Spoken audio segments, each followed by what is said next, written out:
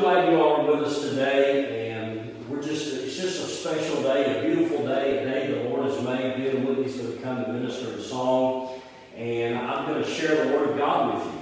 We're going to make the month of May, preaching on some great women in the Bible. Of course, next Lord's Day is Mother's Day, and then probably we'll shoot, the Sunday after that, and just try to go with the flow here, and hopefully get back together in the house of the Lord together as a church family. And so we'll let you know and keep you posted. One of the things that I need to ask for New Life Ministry folks, we have had a great success with live stream. And we just appreciate everyone that's tuned in to be with us. And we really need to get some Wi-Fi at our church. It never really dawned on us. We never really required it. But we want to continue this live stream. So if you are a part of New Life Ministry, would you send us a text, Facebook, however you want to do it. Give us a thumbs up that we can go ASAP and get some Wi-Fi at our church building so that we can continue live stream on our regular services. So we really appreciate your cooperation on that. And let's just pray together this morning, okay? Dear Lord, you are a prayer-hearing God. We thank you today, Lord, for those times in our life that we were at rock bottom, or just really struggling, or had a great need in our life. Lord, we're just so grateful that you were there, willing to give us a listening ear and a helping hand. Lord, today we thank you for this great day. We thank you for your grace and your mercy and your salvation. God, I want to thank you for the church family, Christians. Lord, I pray that you would just continue to use us all, keep us united, keep us focused on you, knowing, Lord, that nothing we face is bigger than you. That no matter what our world, our nation, whether us individually and our families, Lord, I want to thank you today that you haven't changed, that you still have all power in heaven and earth. And Lord, with you nothing is impossible. And we magnify your name today with praise, Lord, and we thank you so much for your goodness that you've shown upon us all. Bless those listening today and keep us in your perfect will. In Jesus' wonderful name, amen.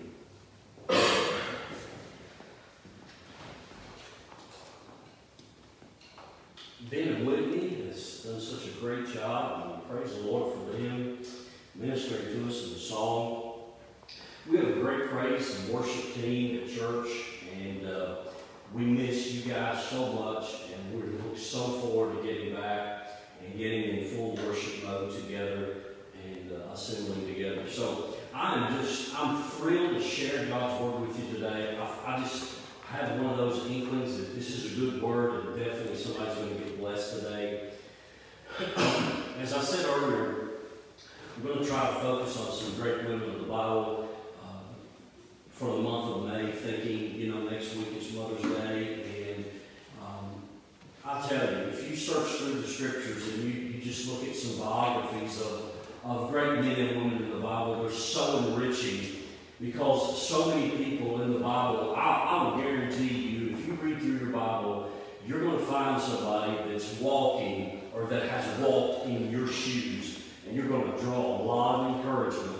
And that's what I appreciate about the Bible. It's not a book that hides and covers up sins and failures and disappointments. There's so much in the scriptures about people's lives that's dirty, that you and I would not want anybody to know, but it's there because God's word was written to minister to us. And that's why the Bible will just continue on and on and on through the generations. There's nothing new under the sun. And I'm going to tell you, if there's ever a person in time, in the Word of God, that fits where we are today, it's this lady that I want us to look at together this morning. So I want to give you just a minute, and if you got your Bible with you, please turn with me to St. Mark chapter 5. St. Mark chapter 5, and we will begin with verse 25. Mark 5:25. This woman has no name. And so if I could title this message, I would title it Daughter. Because she's the only woman in the Bible that Jesus calls daughter. It's a beautiful, beautiful word. And I want to tell you, for Jesus, the King of Kings and Lord of Lords, to call you his daughter, oh my goodness, that is just so breathtaking. There is nothing more overwhelming. And brothers and sisters, we don't think about this enough, but you take time this week, and if you're a Christian and your faith is in Christ and you've been saved and born again and your sins are forgiven, don't ever take for granted of having the privilege to say, I am a child of God. Oh my goodness, I want to tell you, to have God as your Heavenly Father is the most wonderful, blessed gift that we could have as human beings. And so if you're in Mark 5:25, this miracle, this lady experiences a miracle of faith, happens in 3 phases. And I want to give you those and read through the text, and we'll just fill in the blanks, okay? The first phase is in verse 25 and 26 that we would call the trial of her faith. Let me read. A certain woman which had an issue of blood 12 years, had suffered many things of many physicians, and had spent all that she had, and was nothing better, but rather grew worse. There's a glance at the trial of her faith. The second phase, in verse 27 and 28, is the touch of her faith. When she heard of Jesus, she came in the crowd and touched his garment. For she said, now listen to this, listen to these words of faith. She said, if I could just touch but his clothes, I shall be whole. And with that touch of faith comes the third phase of the miracle, the triumph of her faith. Verse 29, immediately the fountain of her blood was dried up. She felt in her body she was healed of that plague. And Jesus, immediately knowing in himself that virtue, actually a better translation for virtue is the word power. Jesus knew power had gone out of him, turned him about in the crowd and said, who touched my clothes? His disciples said to him, you see the multitude thronging thee, and you say, you touch me? He looked round about to see her who had done this thing. But the woman, fearing and trembling, knowing what was done in her, came and fell down before Jesus and told him all the truth. And he said to her, daughter, thy faith has made thee whole. Now it's not just bare faith, but her faith in Christ. Your faith has made you whole. Go in peace, and you'll forever be whole of your plague. Wow. What a miracle. What a transformation. And you know, this story ends good, and it ends with peace, it ends with joy, it ends with triumph and victory. But I want to tell you something. For 12 years, did you all that are out there, I mean, here we stand and we're doing this, but what we're doing is social distancing. We got this contagious disease and all these things going on. This lady of life we're living now for 12 years. While the whole world was going on doing its thing, she had to be self-quarantined for 12 years of her life. And I want to tell you, her trial was overwhelming. Her trial, in my eyes, the more I think about this, was just as big as Job, who we turn to when we're going through a hard time. But I want to tell you, friends, this lady was physically desperate. She had hemorrhaged. She was a bleeder and couldn't stop for 12 long years. And I want to tell you something. That was just that physical nagging of day after day after day is just overwhelming to my mind. You know, I drive for a transport company, and we transport a lot of people with dialysis. And sometimes we get a little impatient. We'll pull up at 5 o'clock to pick them up. They've been on the machine for 3 hours, but then they have to put them in holding to make sure that the bleeding stops. And sometimes we're looking at our watch, it's 5:15, it's 5:30, and we're like, oh my goodness. But this woman bled for 12 long years, and with no healing in sight. And so physically, she was desperate. And I want to tell you, some of you out there, if you've ever had a physical infirmity or a physical illness or something that's hit your body and it just nags you day after day after day, and she didn't have the medications that we have today. And I want to tell you something, friends. She stood. I heard someone say the other day, and I'm just so tired of hearing this word thrown out there because of the times that we're living in and what we're going through, that people are committing suicide. I want to tell you something, friend. These people, God bless them, but these people that take their life, Jesus is going to pull this woman out in front of them and say, you couldn't take 30 days? This woman took 12 years. And so, friend, if the devil's lying to you and discouraging you and telling you life isn't worth living, turn back to this lady and be encouraged by her stamina and her determination. Socially, she was desperate. She could not marry. She could not have a relationship. She couldn't sit down at the table with her family. She could not have a church family. She couldn't go to a graduation. She could nothing. Absolutely nothing. She was not allowed around one single person. Socially, she was just separated from the world for 12 long years. Think about it, friend. Nobody to talk to.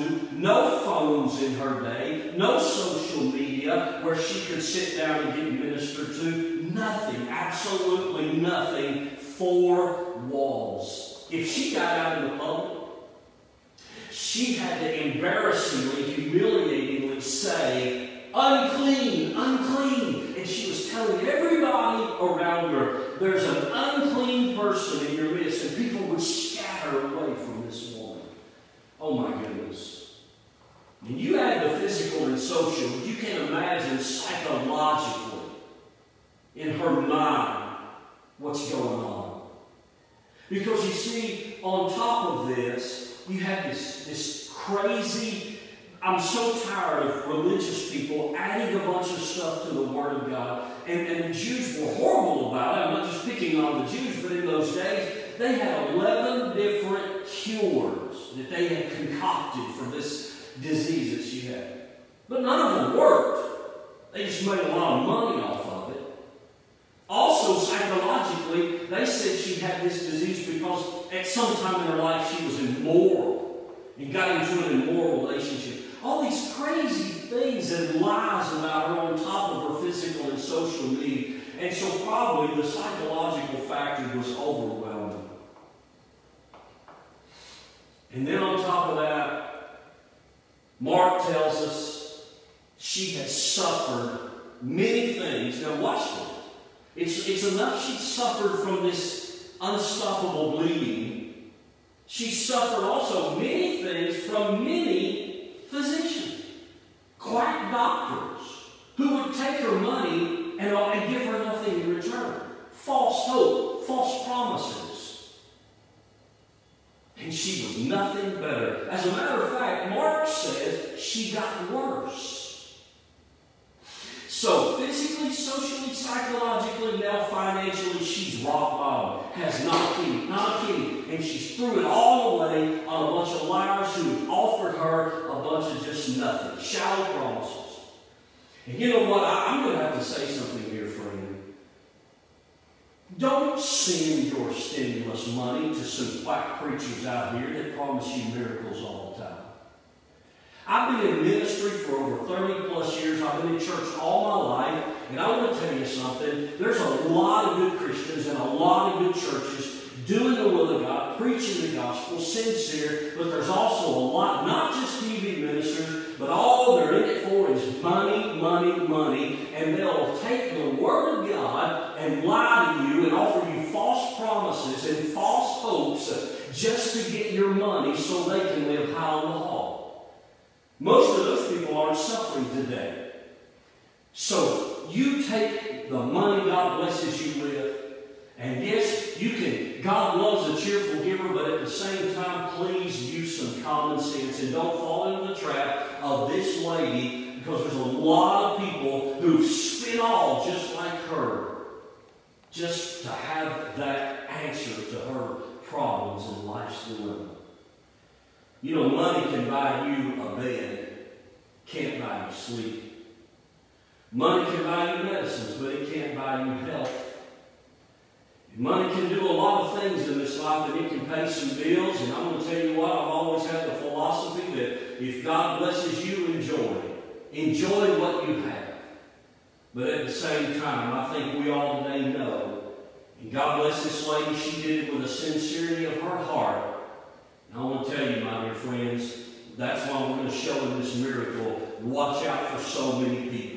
Let me say something here. I don't have any notes today. I'm just going to follow the Lord.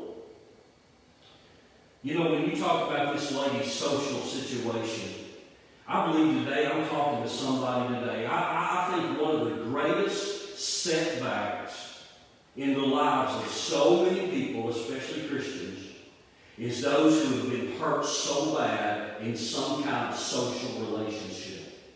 Because not only do we look for a lot of things financially, happiness, but I think we're a social-driven society, which is okay. But at the same time, let me tell you something. There's people that I'm talking to today who can't enjoy your social relationship with God because you've allowed some social relationship with some individual to get between you and the Lord, and you can't even enjoy the Lord because you can't get past this person. You see, friend, this lady is, her situation is many of our problems today, maybe in different facets. But the last one I want to jar your mind with is this. Add up. Physically dying, socially dying, psychologically, financially, Mark says she's at rock bottom. But you know what her greatest problem was, friends? Was spiritually, she was lost. My goodness, on top of all this, she didn't have a relationship with the Lord. But oh, that's about to change. Hallelujah. And it can change for you, because I want to tell you something. Let me put it this way. If you have the Lord in your life, you really don't have any problems. If you don't have the Lord, you have the biggest problem that faces humanity. One of the greatest men of God that ever preached behind the pulpit was A.W. Tozer. And A.W. Tozer said, America's problem, biggest problem, is a God problem. Because you see, when you and I are right with God, man, life is just fantastic. But when we're not right with God, nothing works. Nothing works. And so this lady was spiritually undone. And friend, can I say something this morning? Nothing matters if you don't know the Lord. Who cares about Wall Street? Who cares about coronavirus? Who cares about reopening? Who cares about anything in life not saved. Jesus came to earth to do one thing, to save us from our sins, and hallelujah, one day to take us to a place, glory to God, where the devil will never be, death will never be there, sin will not be there. What a beautiful place. How beautiful heaven must be, sweet home of the happy and free, fair haven of rest for the weary. How beautiful heaven must be. Man, I'm glad I'm going to heaven. I'm glad Jesus is in my life, and I'm glad that I'm saved. And friend, I want to just remind you that if you're saved today, you ought to take time and just give God so many hallelujahs and praises and thank you for saving your soul. And one day we'll say goodbye world, goodbye darkness, and hello Lord, and hello heaven. She's your rock bottom. But, now watch this. Come on, stay with me. Oh my goodness. This is why this woman just grabs us. She didn't stay in her pity. She didn't wallow in the mire of despair. She did something about it. She heard about Jesus. And you know, I was thinking that when I was reading this narrative, I mean, it's like if I was her, I would have said, you know what? I've spent all I got on so many. What can this guy do for me? But I don't know who the other unnamed person was in this narrative, but God bless him. She heard the name Jesus. And she heard that when he comes to town, the blind see, the deaf hear, the lame walk, the dead are raised up, and he does it without charging a penny. Because she's bankrupt. She has nothing. And so she hears about Jesus. Oh my goodness, I'm getting chills. Let me tell you why. Jesus is coming down the street. He had just been met by this wealthy man in town. And this wealthy man named Jairus said, my daughter is dying or dead, and I need you to come to my house. And so Jesus is on his way to Jairus' house. And I mean, just innumerable people crowded him. He could barely see him as he walks his way. And then all these people, then all of a sudden, the Lord of Lords and King of Kings is stopped dead in his tracks. My goodness. He felt this divine power. He was God in the flesh, and he just felt power release. Oh my goodness, what was it? It's this little bitty lady who was determined to do something about her problem. She could have stayed mad at God, all kinds of things. I want you to stop and think about what it took. She wasn't supposed to be in the crowd. Her rags, her dirty clothes, her bleeding. She wasn't even supposed to be there. And she was supposed to be yelling unclean. Well, you can imagine what that would have done. But in her humiliation, in her embarrassment, she sneaks through the crowd and says to herself, if I can just touch his clothes, this guy, I believe, is going to make me whole. She didn't let the crowd stop her. 10,000 hallelujahs. How many kids, how many teenagers, how many decent people have been led astray and kept from Christ and kept from their miracle because they listen to everybody else and they follow the crowd? Brothers and sisters, there's a time in our life when we need to get along with God. We just need to turn the phone off, turn the TV off, and get people out of our life and just be still and know that He is God. Maybe that's part of what God is doing. Maybe God has allowed this thing to come on earth because He's teaching us in a busy world to be still and know that He's God. If anybody needs us, it's churches. Because we think the busier we are, the more we're doing for the Lord. And that is not true. The strength of the church, said by Ian Bounds, the strength of the church is not how busy it is, but how strong its devotion to God is. Maybe God's slowing us down just to be still, get away from people just to hear from the Lord. crowd, her appearance. She could have said, you know what, look, I've had these old clothes. I can't go out in public. I can't face this man. And I'm not going to spend time on that, but the devil will tell you anything to keep you away from the Lord. He's kept so many people out of church from hearing the gospel because they weren't dressed fancy or dressed right. And I'm going to tell you something, friend. You listen to me. Man looks on the outward appearance, but God sees the heart. And I'm going to tell you, we have misjudged so many people, and we've kept so many people away from the Lord because they don't look like us, or dress like us, or talk like us. We are ridiculous. And I'm going to remind you of our Lord who came, and he had a borrowed robe, a borrowed tomb, and a borrowed donkey. And I'm going to tell you something. He came as the most humble servant. Paul tells us in Philippians 2, 5 through 11, that Jesus not only became a man, but Jesus humbled himself to the form of a slave. He was sold for a slave's price of 30 pieces of silver. On the cross, Jesus said, I'm a worm and no man. He was the most humblest person. But let me tell you, when you get humble, God will exalt you. And this humble Jesus is now seated on the throne, and he's the King of kings and Lord of lords, and he rules the world. And so let me tell you, don't let petty things. Lord, I'm unworthy. Yes, you're unworthy, and I'm unworthy. The whole world's unworthy. But he's worthy. God don't measure you by your worth. The only reason I'm worth anything right now is because Jesus lives in my heart.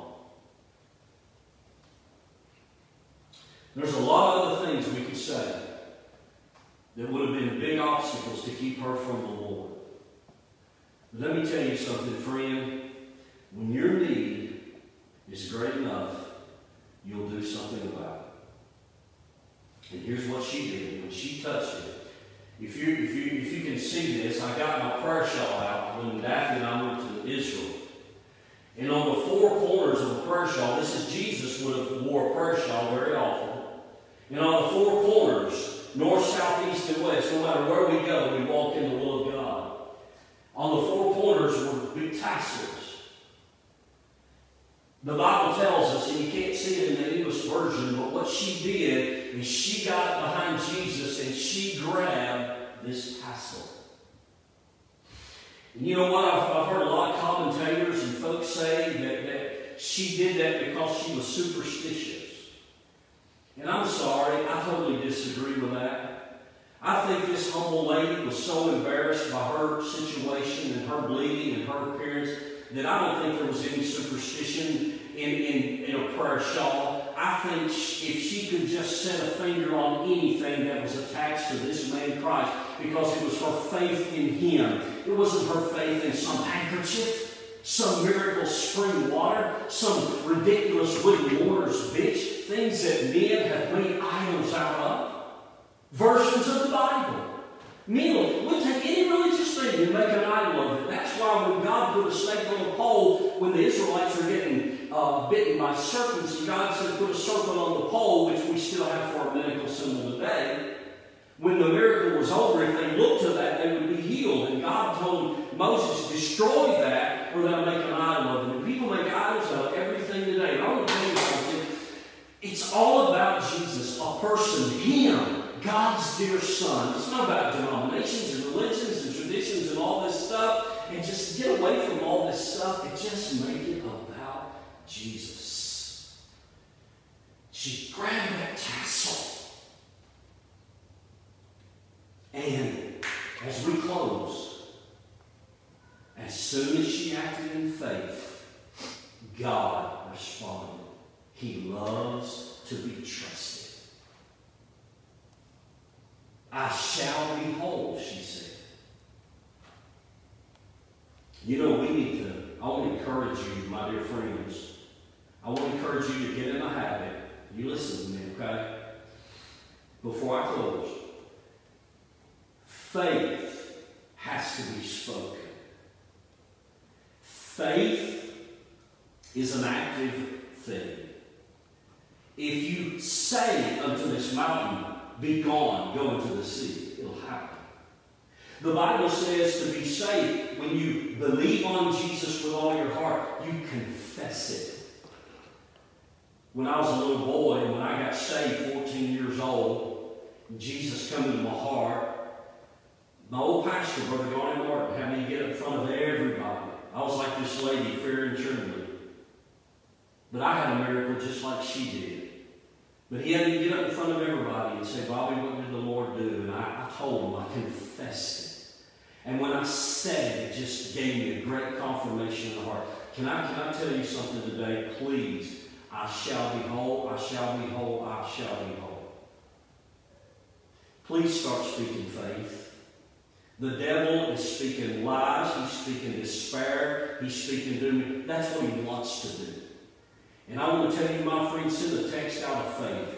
Start speaking. Walk through your house, walk around your house, and speak words of faith. Speak the word of God, I shall be whole. And listen as I close. Mark these in your Bible. Immediately, the fountain of her blood dried up. Immediately. Glory to God. When I was a kid, I seen people on the altar for years, days, months. Revivals would shut down. People come back next year. And I was a kid, I was like, man, what's going on? God's so hard to get along with. Oh, was I wrong. God said, today's the day of salvation. I'll save you today. God says, now is the accepted time. God was, listen, the very second that you trust the Lord, He begins to work. God loves faith. Jesus will stop right there. Just stop. Well, this little bitty woman, nobody knew, nobody cared about knowing, because of the power of faith. God loves to be trusted. He's worthy to be trusted. He will meet my need. Come on, get up and off your couch of despair and walk around and say, He will meet my need. He will meet my need.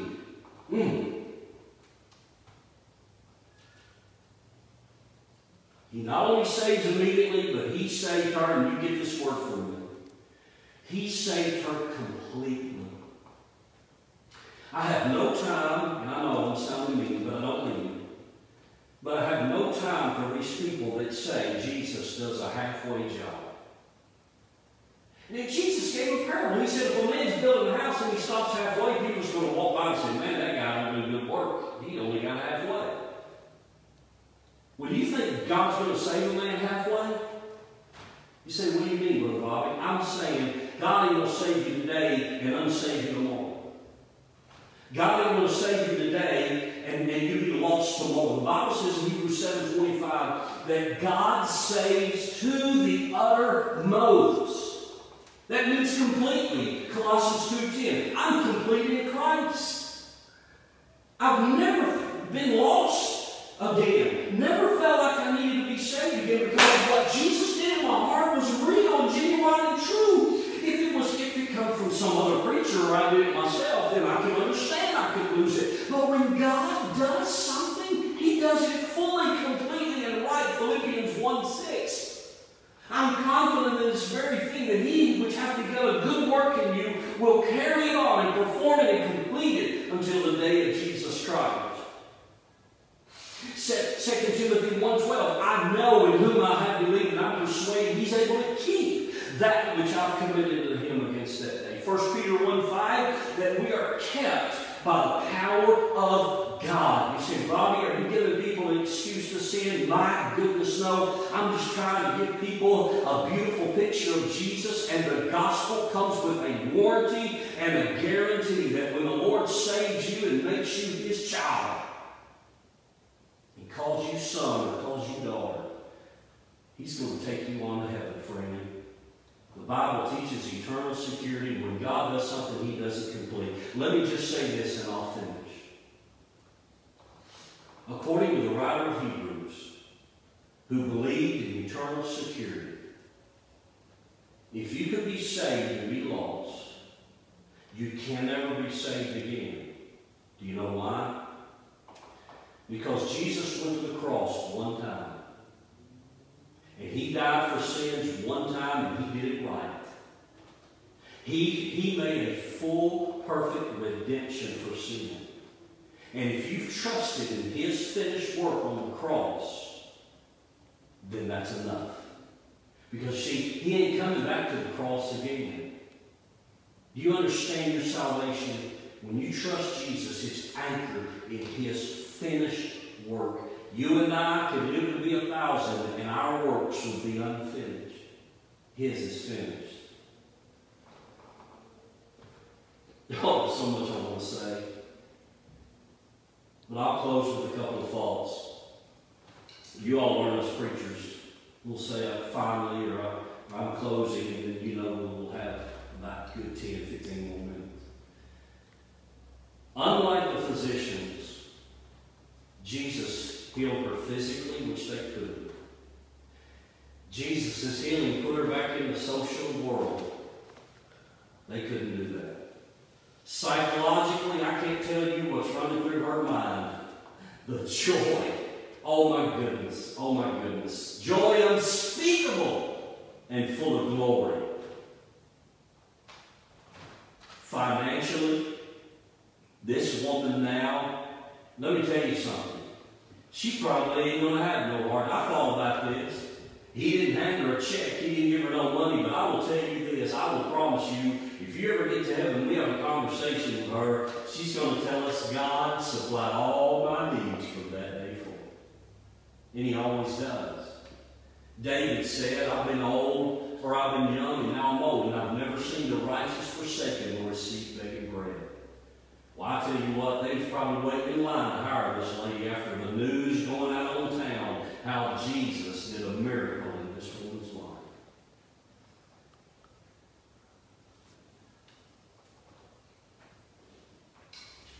And He didn't charge her a penny. You know, friends, I'm glad salvation is free. I want to thank God for this lady. And I want you to stay with her this week and walk with her. I want you to go in your mind. I want you to just steal away. And I want you to go and I want you to spend a day with her. Why don't you spend 12 years with her? And watch her day after day after day. She made her way to Jesus. And He's the answer, after all. And you know what I'm going to do? I'm going to say, you know, yeah, we're all having to make some changes, but I'm going to tell you something. For me and you, the real genuine stuff shouldn't have changed at all. We should still be talking to the Lord. We should still be in the Word of God. We should still be worshiping Jesus, witnessing for Him. Nothing's really changed in our real world. And I want to tell you, my dear friend, if you're out there and you know somebody that's lost, or maybe you'll tune in and you'll watch this. And I want to tell you, friend, if I could just beseech you with all of my heart, and you say, Brother Bobby, I'm at the bottom, I've got so many needs. Let me tell you something, friend. There's only one place to go, and that place is take your burden to the Lord and leave it there. Hallelujah. Victory in Jesus. I love you all in the Lord. Pray for